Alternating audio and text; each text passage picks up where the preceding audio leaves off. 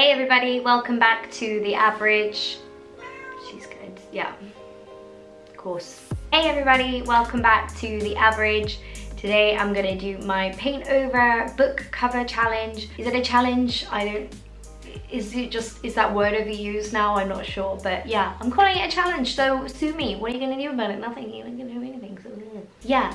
And today we are painting over Ready Player One, which I recently finished. And okay, I'm gonna be really honest guys, but I was very disappointed by this book because it had been really hyped for me, and I want to see the movie now that I've read the book because I think that it will make a good movie. I won't give any spoilers, but it was very much just 80s references a lot, and I think he says let's just get the hell out of Dodge about 5 times in a book.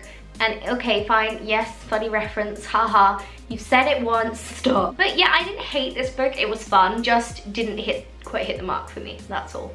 But I do want to paint over this book because it has that horrific cover where he has like just one really long leg, which isn't right. Why you got a long leg? Where you come from? One leg land? What? Worst joke ever. Yeah, so I think this will be fun to do because there's lots of 80s vibes in it, gaming and all that. So I've scribbled down some ideas in my sketchbook and I'm ready to go. Let's see how we do this. Also, I just realized Pesto has been licking herself the whole time during this. So thanks for that, Pesto, giving everyone a little preview of your bath time. It's exactly what they want. Okay, see you in a minute. Okay, so voiceover time. Here are some sketches that I did really roughly because in the beginning I thought I was going to do this really complicated 80s motif of different characters stacked up against each other, you know, that classic Stranger Things vibe. But then I think because I didn't like the book as much as I thought I would, I wanted to just keep it simple because I didn't feel particularly passionate about painting over this piece, if that makes sense. I wanted to try and just keep it quite plain, simple, but still effective because it's still going to be a book on my shelf, you know, I want it to look good, it's still a project that I'm undertaking. In the end, I just looked up a lot of sort of 80s text references and game designs and sort of that Tron kind of vibe because I guess it's a similar story to Tron in the sense that they're in a game. I mean, I haven't seen Tron, so I'm just talking absolute rubbish, but I assume it's a similar vibe. So what I did is I just started painting over with gouache. I wanted that blue background and I started out with this diamond shape and it just didn't look right at all. And with this process, I just made so many mistakes because I think I went into it. I had sketched out ideas in my sketchbook that were bigger than this, and then I had done this simple sketch and I just didn't feel prepared. But I was kind of just winging it this time because I felt that I didn't want to spend too much time on a project that I wasn't fully passionate about because I didn't like the book. Well, it was alright, it's a good story, it's entertaining. I'm kind of dragging it for no reason. I think I'm just a dragger. I'm just dragging it because, I don't know, you know when a book is really, really hyped and then it doesn't quite meet your expectations? Maybe it was just overhyped to me, that's all.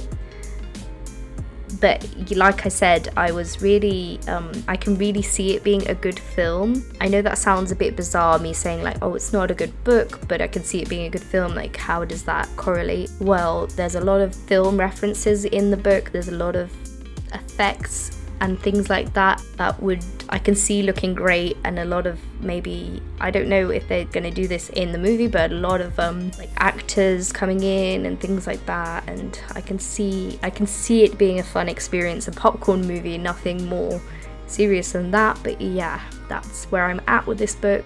It wasn't a very deep book for me. It seemed a bit shallow to me, if that's fair to say, because when there's a few deaths in the book, or a death, I'm sorry, but there's a few deaths in the book because it's this big war type dystopian future, so there's going to be death. But it's never really that acknowledged that well. It's just kind of like, oh, and this happened, oh well. I don't know, I don't know if anybody else who's read this feels the same way, but I think like when a death happens in a book, it is a big deal, and I think it does affect your characters, and I think it would change you for sure in some way. But I think the main character is kind of like, okay, whatever, moving on, I'm in love with this girl, more importantly, and it's just a bit like, really? I don't know, very shallow, but a fun book, a popcorn movie. I can see it being that way, so I want to kind of replicate that as the cover. So like I said, I looked into 80s vibes, and I just wanted a simple 80s feel montage of text and colour, and I struggled so much with this because I just wanted to get that shape right, and in the end I eventually took a piece of paper and cut it out and used that as a template, and then I used a sponge to kind of get that 80s gradient vibe, which was something that I hadn't really done before. So, you know, each project you kind of learn something, even if you weren't enjoying it. Or I mean, I liked the outcome eventually. I just struggled so much, and I kept having to paint over parts because I kept making mistakes. The grid on the floor, for instance, in this bit is wrong, so I eventually paint over that and then redo it. And even when I redid it, I wasn't fully pleased with it, so it was very difficult because it's a very difficult medium to work on, like the shiny paper of the book, and then painting with gouache, and then trying different things to make it work. It's very difficult, but so I was trying to give it my all, and I just kept layering different gradients and trying to get the look and feel right that I wanted.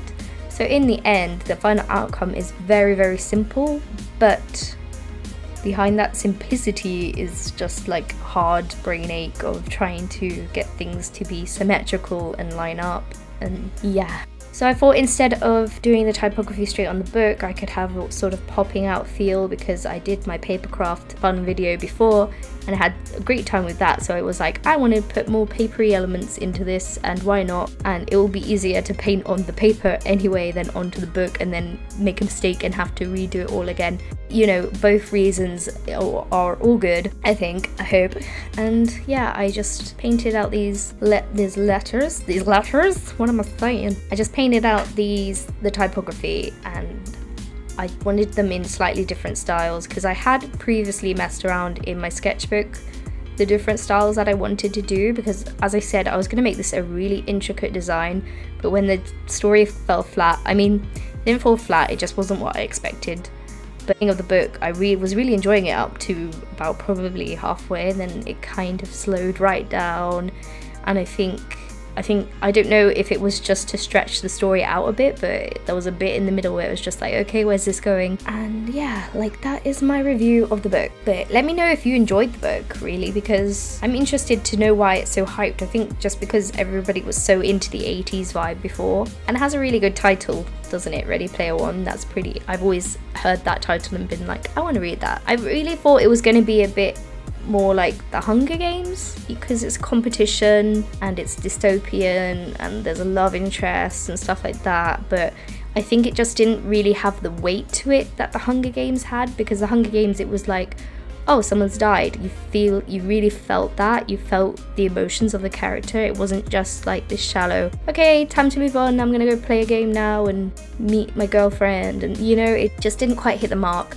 I'm being very negative, I don't know why. I think sometimes it's easier to be negative than positive, but it was a fun, entertaining story, and there were bits of it where I was actually riveted. So I mean, 3 stars out of 5, that's a pretty good rating, I would say. I don't know why I'm being like, yeah, it's the worst, when it was alright. It just was different to what I expected. I think I was expecting a more boyish Hunger Games, which is a really bizarre term, so ignore me.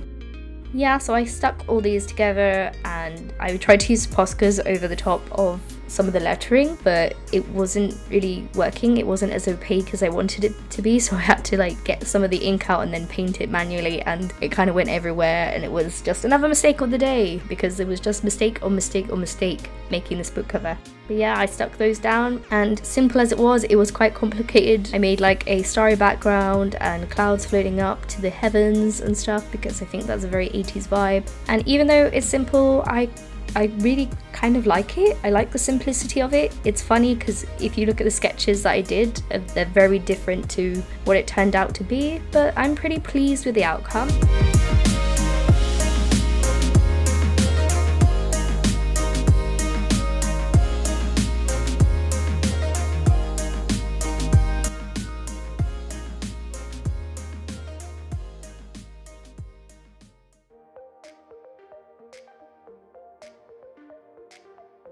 Okay, so that's the final product. It's a few hours later and I am like, ooh, tired. Probably explained all the stuff that happened during this piece, so there's no need to go into that. What do you guys think? Let me know down below, and yeah, that's it. Thanks for watching, guys. Please like and subscribe for more content, and I will see you next time, if you're still around.